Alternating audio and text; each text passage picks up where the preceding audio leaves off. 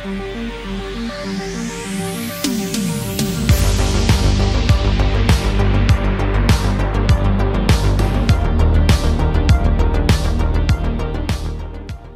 hello, my name is Paul Henry. I'm the founder of BotDojo, and as a previous CTO, I was working with teams deploying LLMs applications for hundreds of thousands of customers.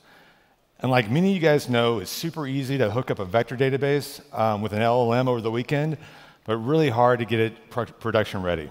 And so that's what we do. We are an AI enablement company, and we let companies deploy AI to prod.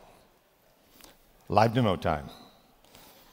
All right, so today I'm going to show you a demo of our product. We're going to take synthetic data that we're going to generate, and we're going to combine it with evaluations to see how we can improve the performance of a chatbot. Or at least that's what I hope happens. All right. So I'm going to open up our template of our a chatbot, and we have customers live that are using this template. It's kind of battle tested. And so let's test it out. How do I create a vector index in BotDojo? Okay, and as you can see, all the little nodes are lighting up as they execute. We're taking the question, we're looking at the chat history, we're going to the vector database to retrieve the information, and then we're answering it with an AI model. So if I pull this up, you can kind of see in our low-code editor, this is the prompt that we're sending to the LLM. We're getting the results out here. And we also support JSON schema.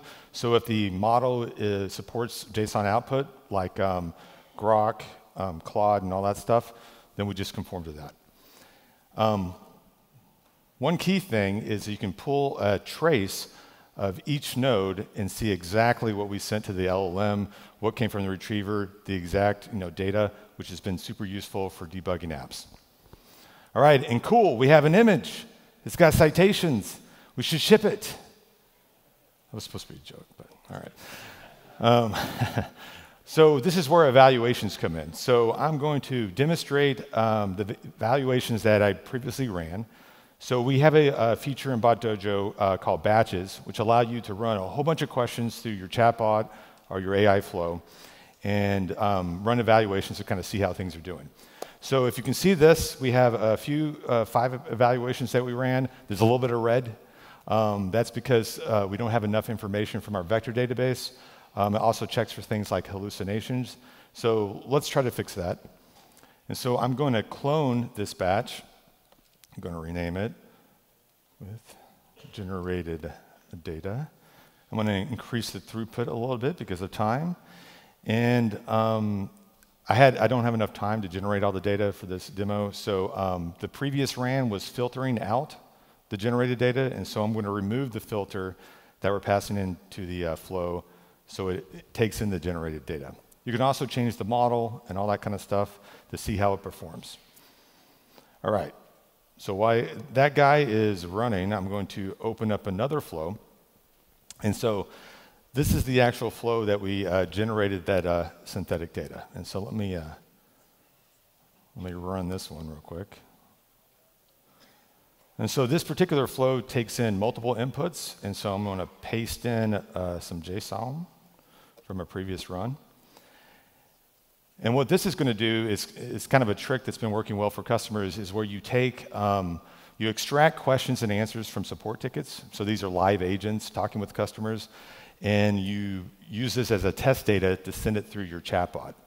And we take relevant information from the existing index, and we have it write a document. And so it uses the same writing style, and and then we do an inline evaluation to where we check to see if the document has enough information to answer the question.